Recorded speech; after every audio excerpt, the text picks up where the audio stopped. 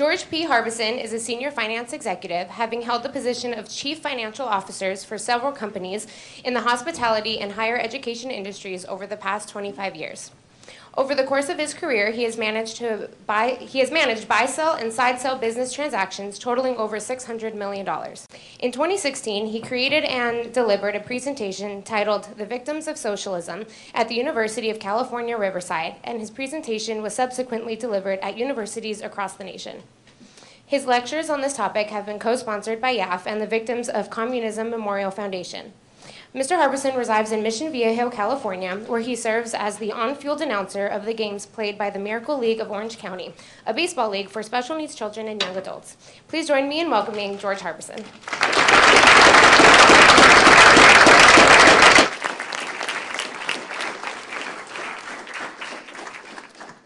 Thank you, Brianna. And I want to thank YAF as well for inviting me to speak today and speak to you folks. It is customary for speakers to inject a bit of levity at the beginning of their lectures in order to connect with their audiences. However, this approach is not appropriate this afternoon, as there is absolutely nothing humorous about the topic I'm going to speak to you about. So I'll forego any attempt at humor and jump right into the presentation. This lecture has been presented at almost a dozen colleges and universities over the past 3 years. In Marxist theory, socialism is a transitional phase between the overthrow of capitalism, which is freedom, and the realization of communism, which is a class-free, state-free utopia. Socialism, as the ideological agent of this transition, relies on a totalitarian, authoritative state to actualize forced economic equality, the elimination of private property, total state control of the means of production, the de-emphasis of the family unit, and the abolishment of religion. The terms socialism and communism are often used interchangeably. Early in the 20th century, Marxist ideologues began their crusade to impose communism on the world. To do so, they took over countries and imposed the meat grinder ideology of socialism on them to forcibly wring out class differences in their quest for the utopian ideal of communism. This brutal totalitarian campaign resulted in the deaths of millions of people. These are the victims of socialism. And now I'm going to tell you their tragic story. To begin, I'm going to read excerpts from an article titled, "Can There Be an After Socialism?" written in 2003 by Alan Charles Kors, professor of history at the University of Pennsylvania. Kors wrote, "No cause ever in the history of all mankind has produced more cold-blooded tyrants, more slaughtered innocents, and more orphans than socialism with power. It surpassed exponentially all other systems of production in turning out the dead. The bodies are all around us, and here is the problem. No one talks about them. No one honors them. No one does penance for them. No one has committed suicide for having been an apologist for those who did this to them. No one pays for them. No one is hunted down to account for them.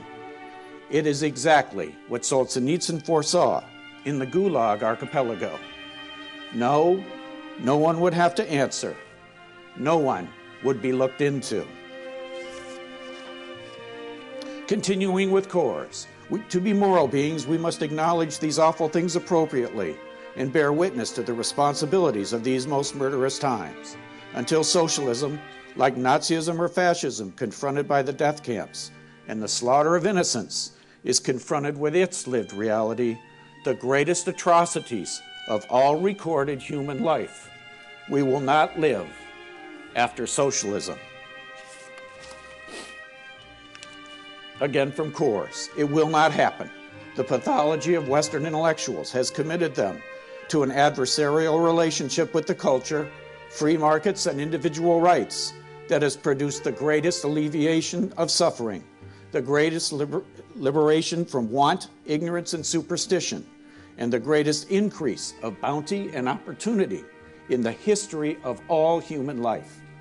This pathology allows Western intellectuals to step around the Everest bodies of the victims of communism without a tear, a scruple, a regret, an act of contrition, or a reevaluation of self, soul, and mind. Today we are going to tear the veneer off of the intellectual self-serving pathology and shine a bright light on the reality of the terror, death, and destruction inflicted on the world by the perpetrators of this hideous ideology. Again from Coors in his brilliant essay, "We are surrounded by slain innocents, and the scale is wholly new." This is not the thousands killed during the Inquisition. It is not the thousands of American lynching. This is not the 6 million dead from Nazi extermination. The best scholarship yields numbers that the mind must try to comprehend. Scores and scores and scores and scores of millions of bodies. The pictures you will see today are disturbing. Horrific as they may be, they are accurate images of the agonizing pain, suffering, and death inflicted upon these innocent victims of socialism. Sadly, there were literally thousands of pictures to pick from in compiling this presentation. Beyond the visceral horror conveyed in this small sample of imagery, this presentation will attempt to put into perspective the sheer, staggering number of deaths caused by socialism. Churchill said, "Socialism is the philosophy of failure, the creed of ignorance, and the gospel of envy. Its inherent virtue is the equal sharing of misery." Soviet socialism, based on the collectivist philosophies espoused by Karl Marx and Friedrich Engels, took hold in Russia after the October Revolution in 1917. Led by Vladimir Lenin, a vicious and ruthless ideologue, the victorious Bolsheviks set forth to fundamentally change Russia based on Marx's utopian vision of society.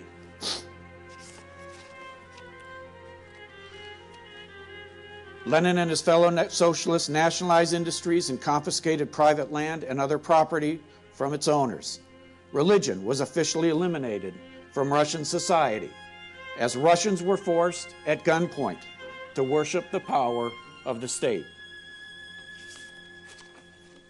In order to firmly establish his new ideology, Lenin resorted to a campaign of mass murder of his political opponents in a purge now referred to as the Red Terror. It is estimated that upward of 1.5 million people were murdered during this brutal campaign.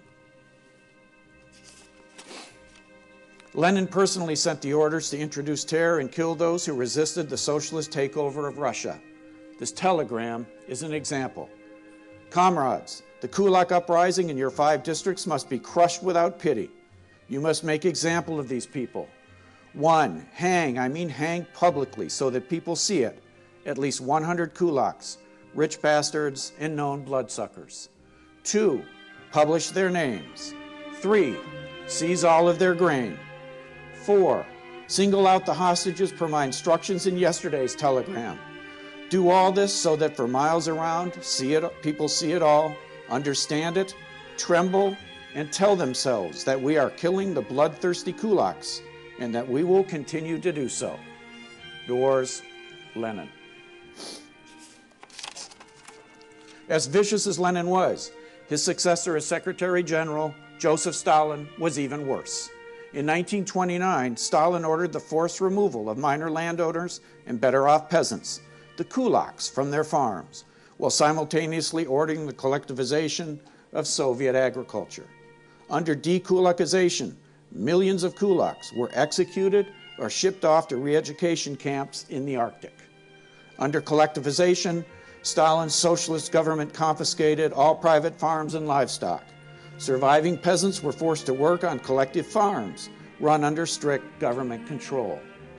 These 2 brutal measures resulted in millions of deaths, particularly among the deported kulaks.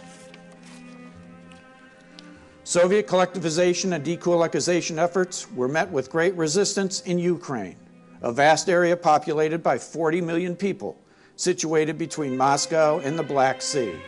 As a result of this resistance, the Ukrainian people became the target of Stalin's wrath. In 1932, Stalin imposed impossibly high grain quotas on Ukrainian collective farms and ordered the removal of every handful of food from the region. Secret police were ordered to arrest any peasant caught stealing even the smallest amount of food. Military blockades were erected to prevent food from entering the area and to prevent the hungry Ukrainians from leaving. Predictably, and as was intended by Stalin, these measures led to a horrific famine. Entire villages were wiped out, and in some areas the death rate exceeded 1/3. Ukrainian countryside, home to some of the most fertile land on earth, was reduced to a silent wasteland. Somewhere between 5 and 10 million innocent Ukrainians starved to death in a famine now referred to as the Holodomor. From 1936 to 38, in an attempt to consolidate and strengthen his power, Stalin conducted the Great Purge, also called the Great Terror. Unlike the previous socialist mass murders carried out in the countryside, the Great Purge was primarily directed at Communist Party members, government officials, and Red Army leadership. In this reign of terror, hundreds of thousands of victims were accused of various political crimes, including espionage, sabotage, anti-Soviet agitation, and conspiracies to conduct coups. Those accused were either summarily executed by shooting or sent to the labor camps. According to declassified Soviet archives, during 1937 and 1938 alone, the Soviet secret police detained over 1.5 million people, of whom almost 700,000 were shot. Western scholars estimate that the actual number murdered was nearly twice this number. Stalin also presided over the vast expansion of the Soviet Gulag system, the infamous forced labor and re-education camps run by the socialist regime. The Gulag had a total inmate population of about 100,000 in the late 1920s when it underwent an enormous expansion, coinciding with Stalin's collectivization of agriculture. By 1936, the Gulag held roughly 5 million prisoners, a number that was probably equaled or exceeded every subsequent year until Stalin died in 1953. Political prisoners consisted of rich or resistant peasants arrested during collectivization, purged Communist Party members and military officers, suspected saboteurs and traitors, and dissident intellectuals. Prisoners entered the Gulag in 3 major waves. In 1929 to 32, the years of collectivization of Soviet agriculture. In 1936 to 38, at the height of Stalin's Great Purge, and in the years immediately following World War II. Alexander Solzhenitsyn, perhaps the Gulag's most famous inmate, claimed that between 1928 and 1953, some 40 to 50 million people served long sentences in the archipelago. Figures supposedly compiled by the Gulag administration itself, released by Soviet historians in 1989, revealed that a total of 10 million people were sent to the camps from 1934 to 1947. Gulag prisoners lived under the threat of starvation or execution if they refused to work. It is estimated that as a result of long working hours, harsh climatic and working conditions, inadequate food, and summary executions, at least 10% of the Gulag's total prisoner population died each year. Given the gory mathematics, Western scholars have estimated that the number of deaths attributed to the Gulag runs well into the millions. Solzhenitsyn wrote, "Socialism of any type leads to a total destruction of the human spirit and to a leveling of mankind into death." The Black Book of Communism, the authoritative reference source for the deadly statistics of communism, conservatively estimates that Soviet socialism led to the deaths of 20 million human beings. To put this in perspective, 20 million is roughly the entire current population of the state of New York. The magnitude of horror, death, and destruction brought about by Vladimir Lenin and Joseph Stalin as they ruthlessly imposed socialism upon Russia and the Soviet Union is beyond human comprehension. As bad as the Russian people suffered under these two monsters, the Chinese people's descent into the hell of socialism was far worse. Mao Zedong was the greatest mass murderer of the 20th century. In 1949, as chairman of the Communist Party of China, Mao proclaimed the foundation of the People's Republic of China. He then set forth to impose his version of Marxism on the Chinese people. The results were catastrophic. Mao employed a familiar playbook in imposing socialism in China. The Great Leap Forward, launched by Mao in 1957, brought with it the forced collectivization of China's agricultural sector in an attempt to accelerate the growth of the country's industrial sector. Not surprisingly, the expropriation of private farms, and with it the elimination of economic incentives to produce food, led to famine and mass starvation. It is estimated that deaths from hunger alone reach more than 50% in some Chinese villages, and ultimately 30 million to 40 million Chinese peasants perished, roughly the entire current population of the state of California. In 1968, the year before the United States first put a man on the moon, a young Chinese Red Guard who was being pursued in the countryside by the authorities took refuge in a village in Anhui, where he heard many stories about the Great Leap Forward. He later wrote, "We walked along beside the village. The rays of the sun shone on the jade-green weeds that had sprung up between the earth walls, accentuating the contrast with the rice fields all around and adding to the desolation of the landscape. Before my eyes, among the weeds, rose up one of the scenes I had been told about, one of the banquets at which the families swapped children in order to eat them. I could see the worried faces of the families as they chewed the flesh of other people's children. The children who were chasing butterflies in a nearby field seemed to be the reincarnation of the children devoured by their parents. I felt sorry for the children, but not as sorry as I felt for their parents. What had made them swallow that human flesh amidst the tears and grief of other parents? Flesh that they would never have imagined tasting, even in their worst nightmares. In that moment, I understood what a butcher he had been, the man whose like humanity has not seen in several centuries, and China not in several thousand years. Mao Zedong. In the mid-1960s, Mao came to the conclusion that current Chinese socialist leadership was moving too far in a revisionist, less ideologically pure direction. In response, in August 1966, Mao launched the Cultural Revolution. Schools were shut down, and Mao called for a massive youth movement to act against Communist Party leaders for their embrace of bourgeois values and lack of revolutionary zeal. Soon, student paramilitary groups called the Red Guards were formed, and they attacked and harassed members of China's elderly and intellectual populations. How ironic it is that the intellectual class was the target of Mao's bloodthirsty student brigades. Professors had their faces smeared with ink, were forced to get down on all fours and bark like dogs. Many were beaten to death, and some were eaten after being murdered. Mao, the so-called great helmsman, reveled in the bloodletting, boasting, "What's so unusual about Emperor Shi Huang of the China dynasty? He had buried alive 460 scholars only.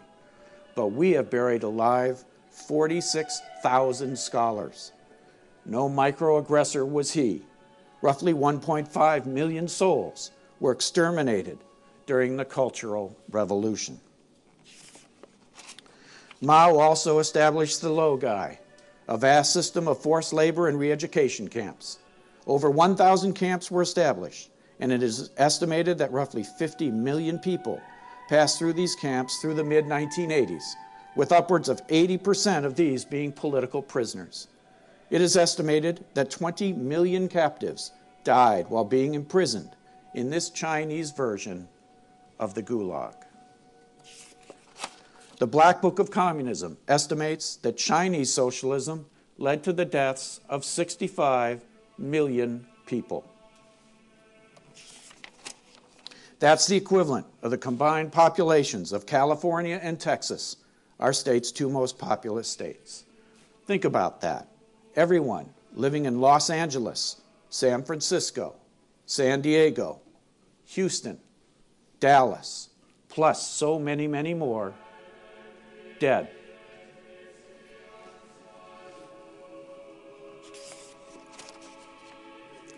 Perhaps no other country suffered more at the hands of its socialist masters than Cambodia.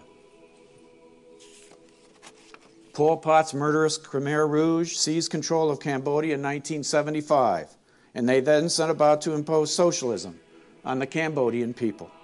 The country suffered horribly under the socialist brutal oppression until Pol Pot was ousted in 1979. Highly xenophobic, Pol Pot set about to completely isolate the country from outside influences and to establish a collectivist, radically agrarian society. To accomplish this, the regime closed all of the country's schools, hospitals, banks, and factories.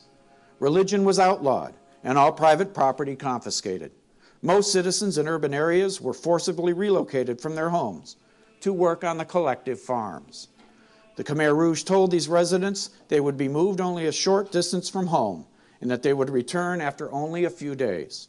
People who refused to evacuate were killed on the spot and their homes burned to the ground. The evacuees were instead sent on long marches to the collectives, during which tens of thousands of children, the elderly, and the sick died. Inevitably, the elimination of private economic incentives to grow food, coupled with government corruption and inefficiency, led to a horrific famine. Although death from starvation was widespread, acts such as picking wild fruit or berries were seen as private enterprise by the Khmer Rouge and punishable by death. Commercial fishing was banned, resulting in a loss of a primary food source for millions of Cambodians, 80% of whom relied on fish as their primary source of protein. To make way for Pol Pot's vision of an agrarian utopia, money was abolished, books were burned, and most of the country's teachers, merchants, and intellectual elite were murdered, as they were viewed as potential enemies of the state. One need only be seen wearing eyeglasses to be branded as an intellectual and shot. Of course, in congruence with standard socialist protocol, all religion was banned. Anyone seen taking part in religious activities or services was summarily executed. Thousands of Buddhists, Muslims, and Christians were murdered simply for exercising their religious beliefs. Pol Pot and his Khmer Rouge brigades took power in Cambodia in order to create an agrarian communist utopia. Inevitably and tragically, the experiment ended just like every other experiment in socialism, a dreadful, deadly disaster. The Black Book of Communism estimates that Cambodian socialism led to the deaths of 2 million people, or roughly 25% of the country's population. That's roughly the entire current population of Chicago, Illinois. Today we have seen vivid images of the horror, destruction, and death inflicted in the 20th century by 3 socialist regimes. Sadly, many more experiments with this grotesque ideology dot the historical timeline of the 20th century, each without fail resulting in the same hideous result. We have been presented with numerical comparisons set forth to highlight the sheer magnitude of the number of people killed by these regimes. By any measure or comparison, the toll is absolutely staggering. To deny this, or to invoke the argument of capitalism's moral equivalence to socialism, is to engage in abject intellectual dishonesty. But there is one additional facet of this human tragedy that cannot go unmentioned, one that is infinitely more difficult to see or to quantify. This being the realization and recognition of the personal fear, horror, agony, and pain experienced by each of the millions of human souls vaporized by this ghastly ideology in the 20th century. Real, blinking human eyeballs once filled the empty eye sockets of the dried-out skulls, now stacked like cordwood, are the victims of the Khmer Rouge. These eyes belong to real people, human souls with special talents, loves, dreams, and aspirations. They belong to mothers, fathers, sisters and brothers, sons and daughters, human beings, just like all of us gathered here today. Just imagine the horror and sadness witnessed by these eyes. Just imagine the tears shed from them over a beloved child dying from starvation in his mother's arms. A friend being shot simply because she wore eyeglasses. An infant slammed to death against a tree in front of his agonized parents. And for what? To sustain an ideology that runs completely counter to human nature. An ideology that totally extinguishes human freedom and dignity and replaces it with forced allegiance to a totalitarian, all-powerful state. An ideology that, in the name of radical egalitarianism, brutally crushes any semblance of individual initiative or creativity. An ideology that must build walls to keep those subjected to it from fleeing. An ideology whose adherents believe that the end justifies the means, no matter how horrible both of these are. Make no mistake about it, the millions of deaths caused by these three socialist regimes were no accident, nor were they an unfortunate or unintended consequence of forced seismic changes in political and economic systems. Communism's goal of achieving a utopian society with absolute enforced equality for all is at such odds with human nature that it required the imposition of brutal and total control by the state over every aspect of the lives of those subjected to it. Those who resisted, those who desired meritocracy, and those who dared to seek freedom had to be liquidated. How do we know this? How can we be so certain? Because the architects of this evil ideology told us exactly what they intended to do. Lenin said, "Surely you do not imagine that we shall be victorious without applying the most cruel revolutionary terror?" Stalin said, "The death of one man is a tragedy. The death of millions is a statistic." Mao said, "We are prepared to sacrifice 300 million Chinese for the victory of the world revolution." Pol Pot said, "He who protests is an enemy. He who opposes is a corpse." Fortunately, there were leaders in the West who recognized the moral rot underpinning socialism and who fought back. President Ronald Reagan, Prime Minister Margaret Thatcher, and Pope John Paul II each understood the monstrous nature of socialism. In one of the greatest triumphs of the 20th century, they worked together in the 1980s to undermine and defeat the Soviet Union's evil empire without firing a shot. In 1989, the Berlin Wall came down. In 1991, the Soviet Union dissolved and socialism in Eastern Europe collapsed. The free world rejoiced as nearly 1 billion people were freed from the shackles imposed by this repugnant ideology. Sadly, roughly 1.5 billion people in the world still live under oppressive socialist regimes in China, North Korea, Vietnam, Laos, Cuba, and now, before our eyes, in Venezuela. One need not bother waiting for the tenured professors of Marxist studies teaching in America's colleges and universities to lecture about the fundamental, inherent evils of socialism. Such critical thinking will not be forthcoming. As Professor Kors noted, their pathology allows them to step around the Everest of bodies of the victims of communism without a tear, a scruple, a regret, an act of contrition, or a reevaluation of self, soul, and mind. Rather, the true story of socialism is understood and told best by other victims not mentioned so far today. For you see, not all the victims of socialism perished in the killing fields of Cambodia. Not all are buried beneath the Siberian tundra, dragged lifeless there from a hellish gulag. Not all lie in mass graves dotting the Chinese countryside and in Eastern Europe. The other victims of socialism are those who survived this wicked system, those who risked their lives and the lives of their loved ones to escape from their socialist oppressors. Escapees from Cuba, both people from Southeast Asia, former residents of Soviet-dominated Eastern Europe, refugees from ghastly socialist experiments in Africa, people who actually experienced and utterly rejected the horrific, soul-crushing ideology of radical egalitarianism. Listen to them. Listen to their personal stories of socialist oppression. Take in the far-off looks in their eyes as they speak of the loved ones lost or left behind during their desperate and dangerous flights to freedom.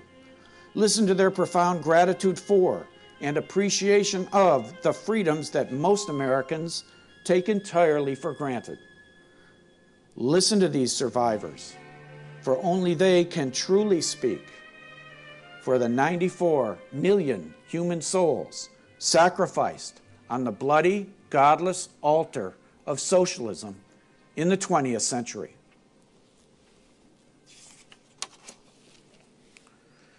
In the next portion of the lecture, I'm going to share some thoughts about socialism within the context of the current political landscape in the United States. This slide shows a depiction of the political spectrum as it is traditionally taught. This spectrum is flawed in two major respects. First, separating socialism from communism at the left side of the spectrum implies that socialism is a softer, less authoritarian, and more palatable ideology than communism. As you learned earlier in this lecture, this is not the case. Socialism is the horrid, brutal ideology imposed to wring out all class distinction as society moves towards the classless, stateless utopia of communism.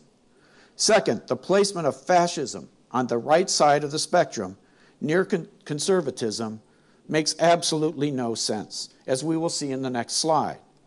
This misplacement is very unfortunate and perhaps deliberate, as it makes it easier for those on the left to brand conservatives as Nazis or fascists, a charge that is leveled every single day. Just ask Ben Shapiro. Let's now look at a different layout of the political spectrum, one that I believe is far more revealing. This spectrum measures several ideologies based on their level of freedom, ranging from 0% on the left-hand side to 100% on the right-hand side. Conversely, the level of government control moves from 1% to 0% as you move from left to right. Socialism and fascism, both relying on highly authoritarian control, populate the left-hand side of this spectrum. Moving to the right, we see the placement of the main political parties in the United States. At the far right is anarchy, with 100% freedom and zero state control. A closer look at some tenets of socialism and fascism justifies the close alignment of these two ideologies on this spectrum. Socialism and fascism are ideological cousins. Both require the establishment of totalitarian states, featuring no free elections, only one political party, complete state control of the economy, no organized labor rights, and limited or no religious freedom. Socialism seeks forced equality for all, while fascism seeks ethnic purity. To accomplish this, both ideologies sanction hatred. Socialists hate the upper classes, while fascists direct their hatred towards differing ethnic groups. The distinction between the two ideologies is blurred even further when it is noted that the term Nazi is a contraction of the term National Socialist. As the table shows, the differences between socialism, fascism, and capitalism are many. Capitalism is based on free markets, individual rights, political choice, free elections, minimal state control, and the freedom of religion. Think about this comparison next time you hear a socialist Antifa thug label a conservative a Nazi. In reality, that thug is much closer to being a Nazi than the conservative will ever be. Given the vile and horrific histories of both fascism and socialism, it is interesting to compare the vastly differing current perceptions of these two ideologies within today's political landscape. First, let's take a look at all the self-described fascist elected politicians in the United States. There are none. Given the evil nature of fascism, I think we can all agree that this is a good thing. Okay, let's take a look at some of the self-described socialist elected politicians in the United States. Bernie Sanders, U.S. Senator from Vermont, who nearly won the Democrat Party for nomination in 2016 and is running again in 2020. Alexandria Ocasio-Cortez, freshman member of Congress from New York and the primary author of the Green New Deal. Julia Salazar, New York State Senator, and there are more. The Democrat Party has moved distinctly to the left in recent months, so much so that the term socialist is no longer viewed as a pejorative by many within the mainstream of the party. But it is not just left-wingers in the Democrat Party that are becoming more accepting of socialism. The trend is even more widespread and ominous.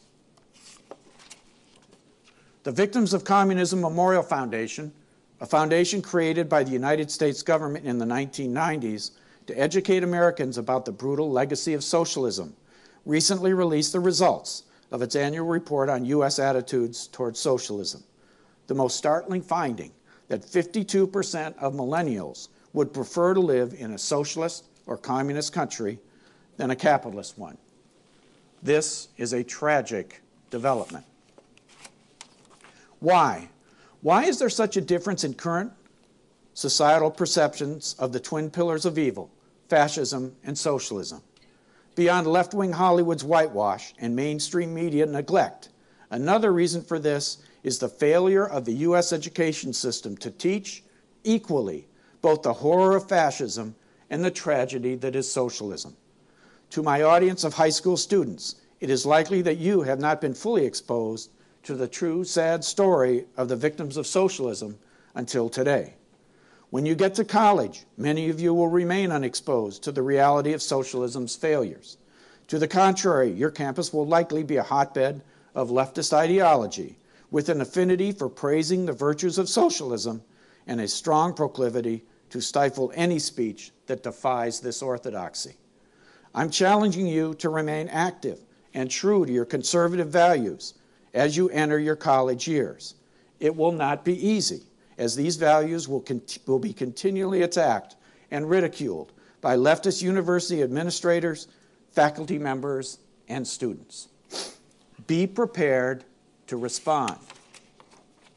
When your professor tells you that the United States is a racist, oppressive nation, ask him to explain why it is then that the caravans of migrants from Central America always make the long trek north to racist, oppressive America instead of making the relatively short march southeast to socialist, utopian Venezuela. When you hear a student claim that capitalism brings unhealthy levels of income inequality, mention that this freedom-fueled inequality is a far more righteous outcome than the lethal equality suffered by almost 100 million people under socialism in the 20th century. And while those atrocities were taking place, capitalist countries were achieving the highest standard of living in the history of the world. When you hear someone extolling the virtues of Cuba's healthcare system, remind them that no one in history has tried to sit on an inner tube and float from Key West to Havana, while hundreds have perished attempting to float the opposite way to freedom. When a classmate tells you that the rich don't pay their fair share of taxes, point out to them that the top 3% of taxpayers in the United States pay over 50% of the nation's income tax bill, and that the United States has one of the most progressive tax systems in the world. When you were told that socialism is a great idea in theory, respond that no, socialism is a terrible idea in theory, a horrible concept made much, much worse when actually implemented. Above all this, as you enter the fray, as a conservative, you are on the right side of history and on the moral side of righteousness, and that the facts will always bear this out. I'd like to conclude today's lecture by invoking one of Ronald Reagan's most famous quotes. Addressing the Phoenix Chamber of Commerce in March 1961, Reagan said this: "Freedom is never more than one generation away from extinction. We didn't pass it to our children in the bloodstream. It must be fought for, protected, and handed on for them to do the same, or one day we will spend our sunset years telling our children and our children's children what it was once like in the United States, where men were free." Ladies and gentlemen, our country's current political environment has me concerned that my generation has not heeded President Reagan's warning about the potential extinction of freedom. We have allowed the purveyors of an evil, failed ideology to gain a beachhead in the American political landscape, and they are gaining momentum. Allowing them to take control of our great country would be catastrophic. But just when I'm convinced that my generation has failed, I get the opportunity to meet bright, young, principled conservatives like you. Your passion, commitment, intelligence, and desire to make a difference has renewed my hope for our great country. Because soon it will be your time to fight the good fight. It will be a tough battle against a formidable foe that is not constrained by morality or truthfulness. The complacency of others will be your biggest challenge. Use your activism to demonstrate to them what a socialist America would look like, and you will prevail.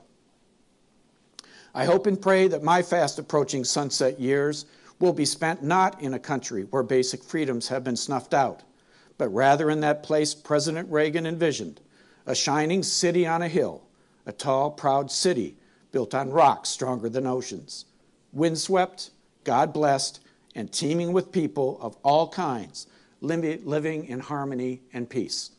I'm counting on you as activists and future conservative leaders to help me fulfill this prayer. Before taking questions, I'd like to ask that we observe a moment of silence in memory of the millions of victims of socialism, past and present.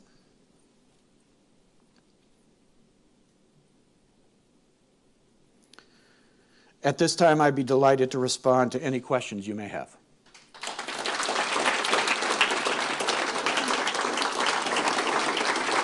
Thank you.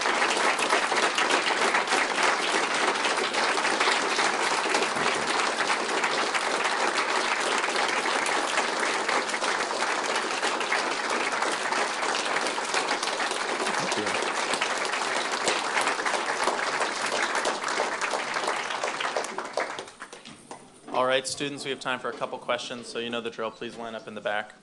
Our first question comes from Virtual Pass. Elizabeth in Buffalo would like to know, do you think progressives like AOC will ever take socialism to the level of danger that the Soviet Union did, or is it more of a nominal fad which they don't understand what they're actually advocating for? And that's a great question. And a lot of the early rhetoric would have led me to believe that she just simply did not know what she's talking about when she says she is a socialist and espouses socialist values. But then out comes the Green New Deal. And I encourage all of you to read the Green New Deal, because it's not all about green, it's all about control. And it's not about necessarily the environment. It's about free housing, income, free college, all these things that have nothing to do with the environment. So it's a great question. I don't know. I hope to heck that I never have to find out what AOC and her ilk would do to this country if they ever gain control.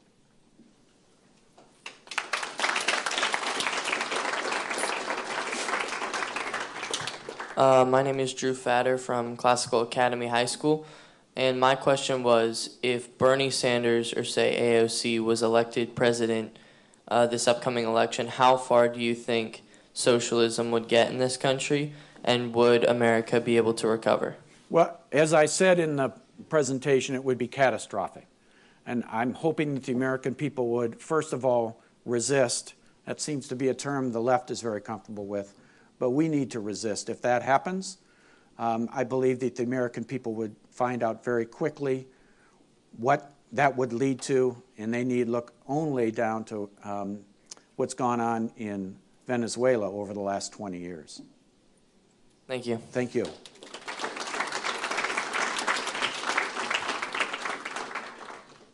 Hi, my name is Megan Lee. I'm from Ventura, California, and I go to El Camino High School. Hey, Megan. Hi.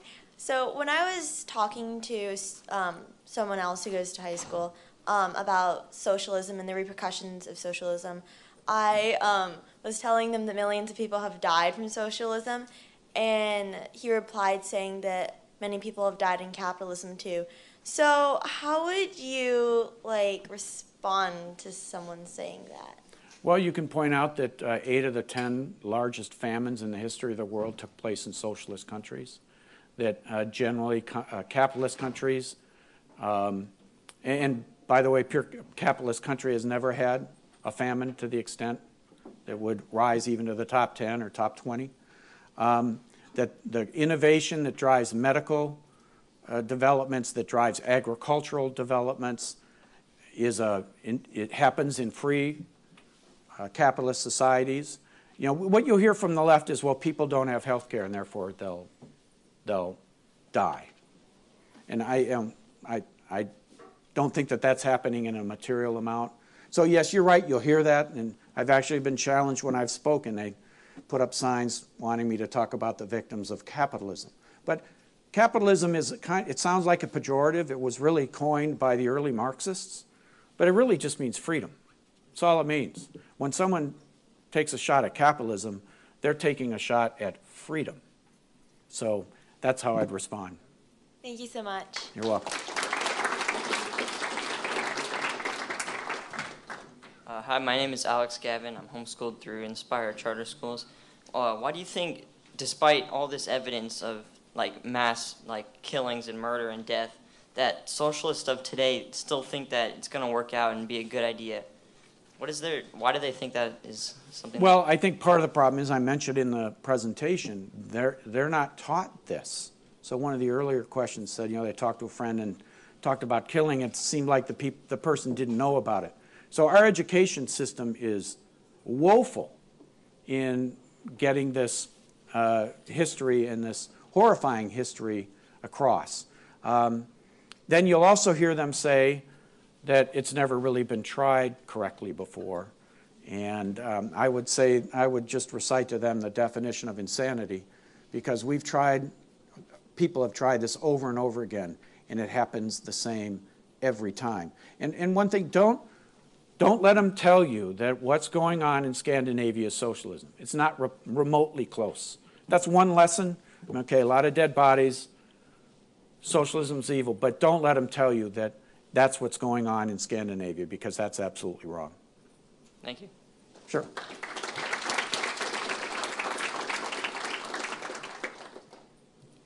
Hi, my name is Juana, and I go to Warren Township High School in Gurnee, Illinois. And my question is, how do you tell people of color, or specifically Latinos, how do you explain to them and ingrain to them that socialism was bad? Even in my AP Spanish class, they'll have a big poster of Che Guevara, or they're praising people like Alexandria Ocasio-Cortez, and I think it is such an embarrassment. So what would you do? Well, I would try to educate them about Che, for one. And YAF does a great job. I think it's about to happen, or they just had it, No More Che Day on campus. Che was a murderous thug and involved with the killing of hundreds of people without due process.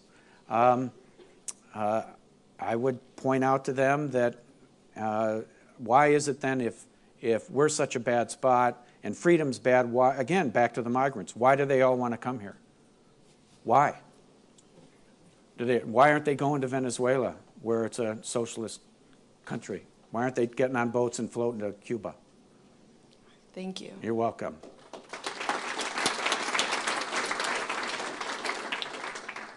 Hi, my name is Christopher La Rochelle. I go to Colby Academy, San Diego, California. And do you think the only thing that's stopping USA from becoming a socialist country is guns and the conservatives that are here? I wouldn't go as far to say the guns yet, but I mean, who knows what could happen down the road. And that's certainly an issue that we're probably all aligned on, is Second Amendment rights. And, I think that it's a lot of people that are apathetic and aren't aware of what's going on. And I think it's also, yeah, it's conservatives. It's people that get it. It's young people like you. I was telling one of the folks, my YAF friends, I get so despondent at times seeing what's going on in the world, and then I come to a conference like this and I get energized because you guys are going to be the ones to carry the ball, and you're bright and you get it and you understand the concepts. I didn't. When I was your age, I was a mushhead. And so I think, yes, I think conservatives and conservative values will hopefully carry the day as this fight continues. Thank you.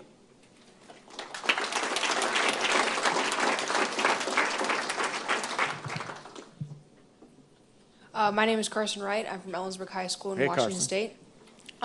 What is your best argument that you've made about socialism being way worse than capitalism? Why What's your best argument against it? 100 million people dead? People being walled in, trying to get out, risking their lives and the lives of their families to get on boats and float across the ocean.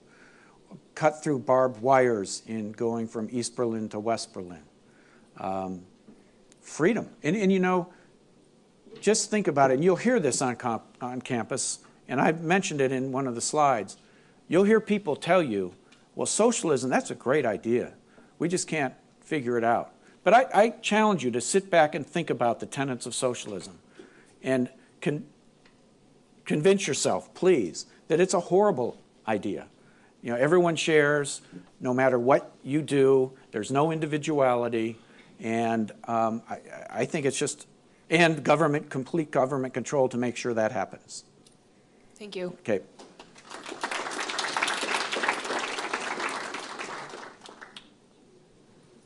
Hello, I'm Jack Roper, and I homeschool, but I take a lot of my classes at Palomar College. It's a junior college in San Diego. So before I ask my question, I did want to say thank you very much for speaking about this. My great-great-grandmother lived in Ottoman Armenia, and she had to escape because of all the killings that happened there, and it just disgusts me when people talk about socialism as such a wonderful thing. So my question was, I noticed a trend of the more structure you have in a society, the more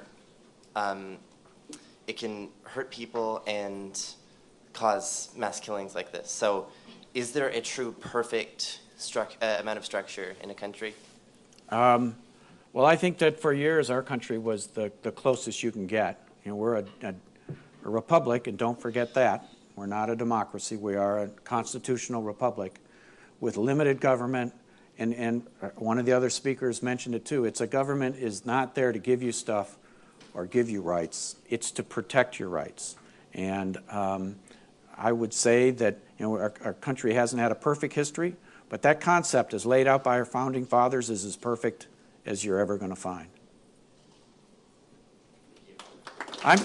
Can I make one other, just 1 minute? Okay, so I expect to get this question, and I didn't, and I'll just walk through. This concept of democratic socialism, oh, maybe, okay. So let's play, I expect to get, well, what about democratic socialism? How many of you heard this term, right? Well, let's play this game called Democratic Fill in the Blank. First one is the Democratic People's Republic of Korea.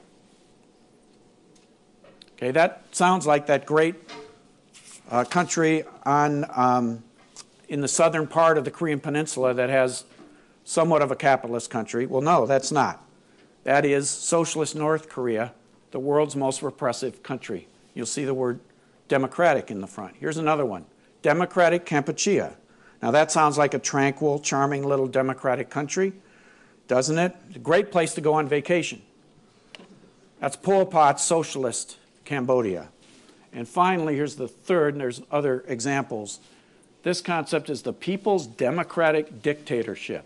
Well, that dictatorship word seems kind of ominous, but it's okay, because we have socialist or democratic as part of the name.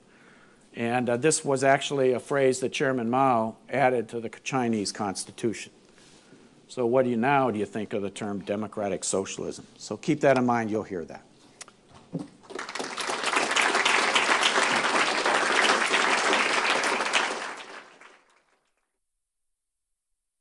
So you want your safe space. The last thing you want is somebody invading your campus. You should always feel like you're right. Freedom is not an abstraction. It affects our happiness and our ability to flourish. It is very seldom that liberty of any kind is lost all at once. It's always lost bit by bit. We have protection of freedom of speech. If we said only things that other people liked, we'd have no reason to protect it. Notice that when Jefferson looks for a source of our rights, can only find one, and that's the Creator. We are a country that respects religious liberty. That key value has been enshrined in our founding documents. We are created equal in the eyes of God, the core principle of democracy. To believe that Islam is a religion of peace is to believe that Muslims throughout history have misunderstood their own religion. Life is the most fundamental right. None of the other rights that are listed in the Bill of Rights actually exist without first the right to life. Free markets fundamentally run on service, not to make everyone's outcomes equal. We are diverse people with diverse skills and diverse talents. Femininity is one of the graces of our world, one of the things that makes life worth living. Feminism has sucked all the joy out of that. They've attacked manliness itself.